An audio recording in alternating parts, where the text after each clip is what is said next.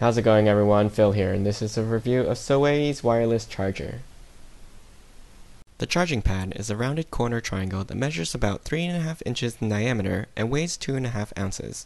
It comes with a 31-inch micro USB power cable and requires 2 amps of input, although it does not come with its own power adapter. The charger is compatible with devices that have Qi wireless charging, such as the LG G series and Samsung Galaxy series phones, and it will charge with an output of 1 amp. When it's plugged in, it will flash blue, green, and red.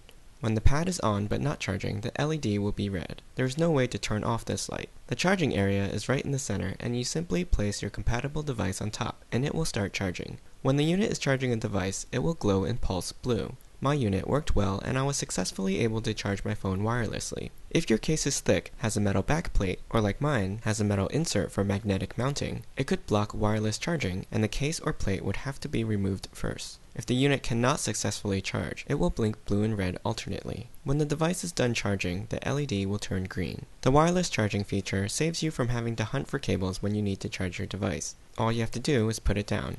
I hope you enjoyed this review. You can ask me any questions in the comments. I'll put a link to the product in the description below. Don't forget to subscribe to my channel and join me next time.